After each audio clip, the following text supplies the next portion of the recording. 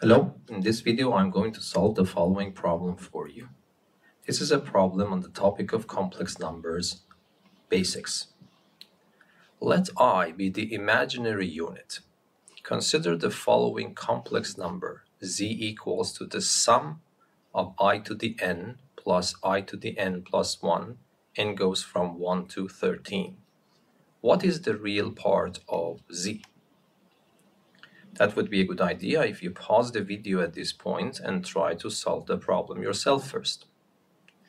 If you do your calculations correctly, the final answer that you will get will be simply -1. Okay, now let us solve the problem.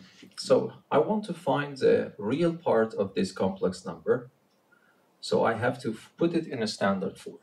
So I have to simplify this expression first. So one idea is to factor I to the n out. Yes, so this becomes the sum. N goes from 1 to 13.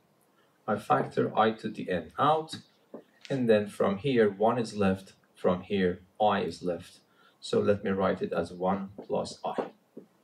But now what you see is that this is a factor which does not depend on the counter of the sigma, which is n in this case. This term depends on n, but this term is just a constant number, a constant complex number, which does not depend on n.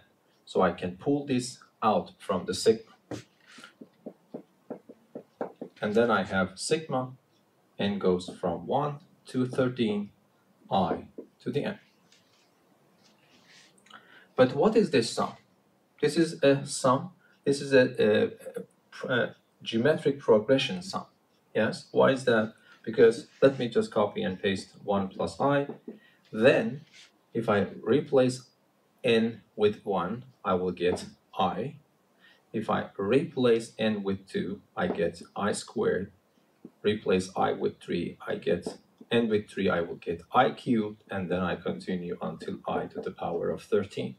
So you see, you have a sum, but each term in this sum is obtained from the previous term by being multiplied by I.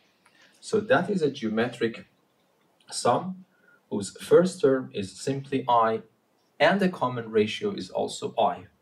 So if you use the formula for the sum of a geometric progression, which I will write it here, so S is equal to the first term, A, times 1 minus r, the common ratio, to power n, divided by 1 minus r.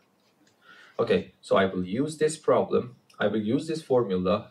A is my first term, which is I. R is the common ratio, which accidentally is I again.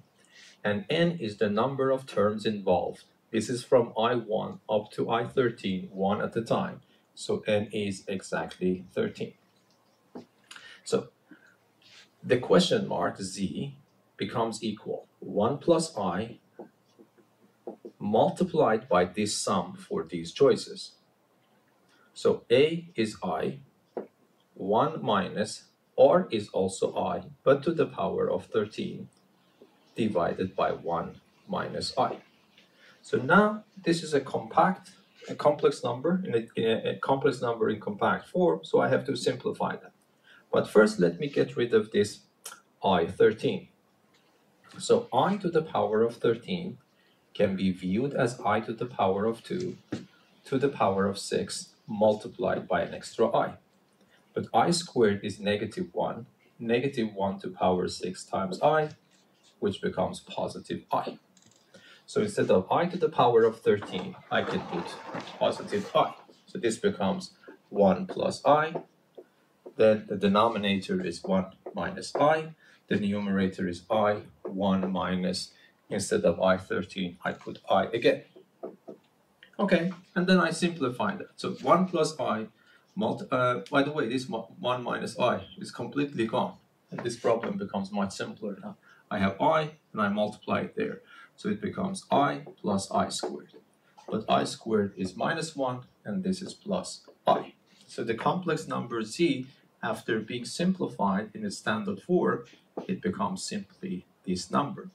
And then if I ask you, what is the real part of z? of course, that is equal to -1. Okay, I hope that this video was useful for you. Until the next video, be safe and goodbye. Thank you.